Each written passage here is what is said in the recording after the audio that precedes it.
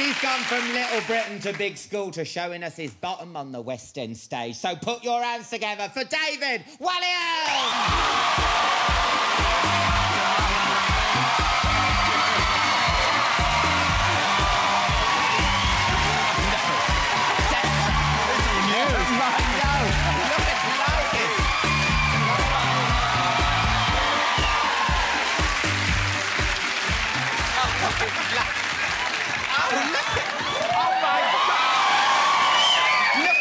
Twerking. I know. You were twerking. I'm twerking these days, yeah.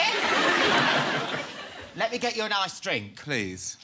Because, what do you fancy? We have got martini, Caribbean twist, Tizer. What's Caribbean twist? Oh, let me... Here it is, love. Blue Lagoon. A sparkling cocktail made with superior white rum. Yes, please. I like a blue drink. Yes. It's a mark of quality, isn't it? Yes. It's bubble bath. It's the same ingredients. Oh, lovely. And it's fizzy. Oh, wow. Oh, look at this. It's like we're in the future having drinks. Like in Space 1999. Because they have blue drinks. Well, listen, we've got to say loads of congratulations. You're a father now. Thank you. I am. Yes. I've done it with a lady and a baby come out. I was in shock. I thought it was a wonder. How's the little fella doing? We named him Alan after our favourite talk show host, Alan Titchmarsh. He's great. It's a wonderful adventure. I mean, anyone out there who is a parent will know that. No, because that's all everyone talks about. Everyone's having babies, aren't they? Well, not everybody, but it's Simon Cowell is. We'll come to that later. I'm not sure which I found more surprising, your baby or his, to be honest. Well, I was actually there when the baby was conceived. Oh. I was I held his hand. And at one point, I even helped guide it in.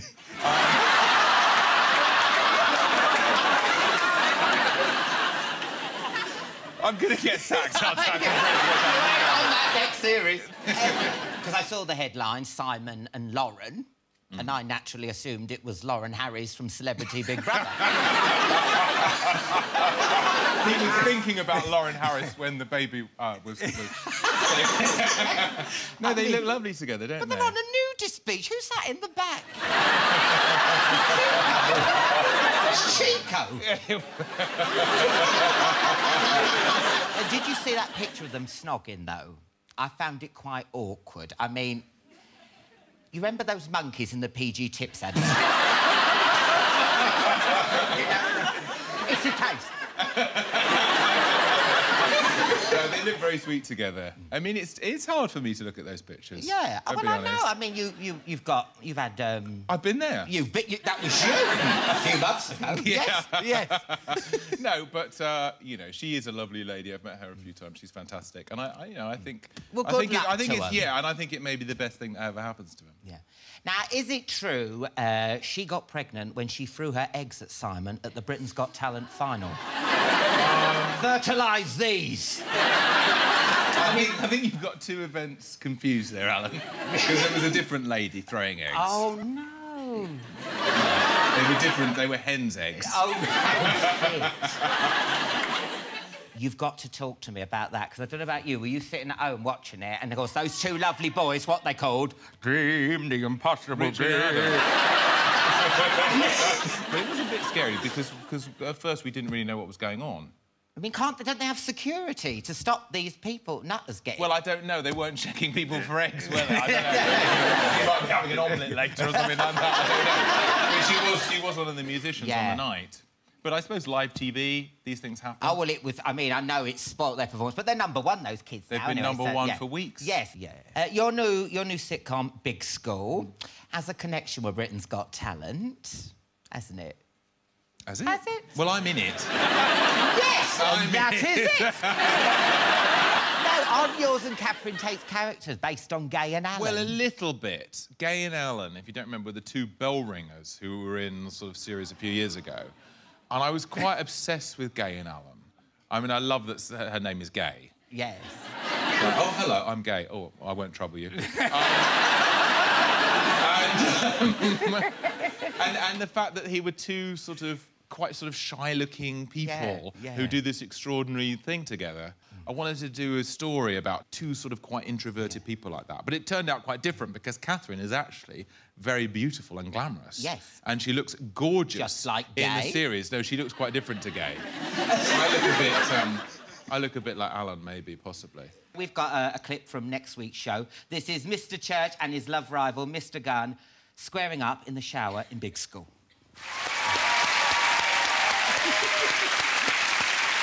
A school is a great setting for a sitcom, isn't it? Well, I hope so, yes. Well, no, it is. When you think how ripe the characters are back there, because a lot of teachers, they have got that weird... It's a weird job. Yeah. Well, my sister's a teacher, so I've got to watch what I say. And also, my mum was a lab technician. One of those people in the white coats like you have in your... Yeah, it's just who don't really speak, who's like, you know, a little strange assistant person. They did. They used to just, you know, in science, you'd look through that little porthole, wouldn't you? And they'd be there, and they're not like... Yeah. Preacher, yeah, that's my mum. Thanks a lot. She used to like this show. And my sister's a primary school teacher, but it is a profession that sometimes attracts quite unusual characters. Yeah. And that's what we've tried to do in Big School. We've tried to put all these eccentric characters. Yeah. All the teachers that you might remember from your school days and my school days, everyone's school days, and try to find out the characters, you know, try and create a cast of characters around that. Are you going to do anything about sex education? We haven't yet, so maybe in another series we might. Did you have it at school? Yeah, but they showed us videos of animals having sex. So I still bite the scruff of my partner's neck. Honestly, I do.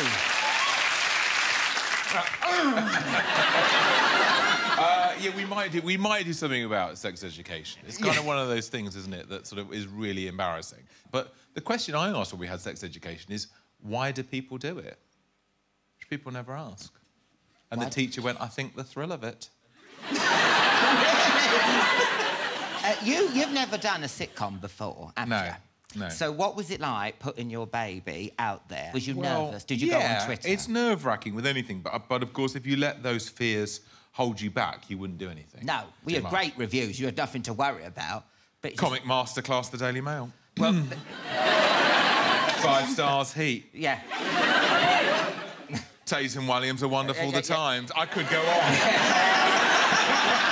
Why do you say that? Because we were looking at reviews because we had to put some quotes on the DVD. That's why I've memorised them. You are a David of all trades. What other talent show judge could do a Shakespeare play? He's doing Shakespeare. I saw Talisa taming the shrew, but I didn't make it to the end. I know I'm doing Midsummer Night's Dream. With Sheridan Smith. In the West End with a fantastic Sheridan Smith. I play a character called Bottom. Yes. And I'm an... It's funny already. And I play an amateur dramatics actor. Yes. And Sheridan is Titania, Queen of the Fairies. No, you lost out on that part. But...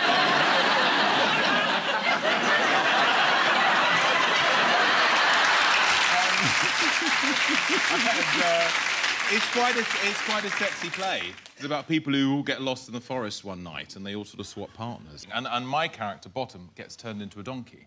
Yes. At the end. And then that's when I then go to bed with Titania. I'm a donkey, and I get a transformation. I've got a tail and I've got ears. And I've also got some donkey teeth as well. So that's what I...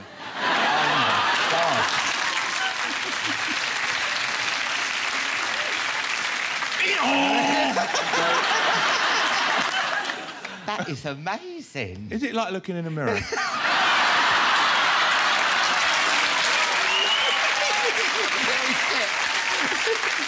Break a leg, David. Thank you. Good luck with the rest of Big School and, of course, the play. David Walliams, everyone. Thank you very much. Thank you.